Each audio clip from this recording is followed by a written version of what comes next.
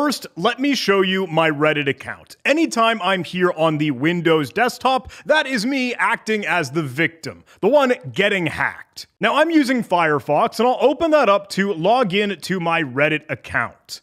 This is all for our learning, so I am going to be working with a demo account, but let me go ahead and log in. Now my username here is LeetHackSor1337, and I even have a super strong password that's over 128 characters. It's all super secure, randomly generated, set up with my password manager. I can go ahead and log in, and it's set up with two-factor authentication, so I will need to get a 6-digit code from my authenticator. Hey, I'm using Duo. You can take a look. There is the code that I'll need to enter. Should be 596300. And with that, we can go ahead and now log in. Perfect. We are logged in as LeetHackSor1337.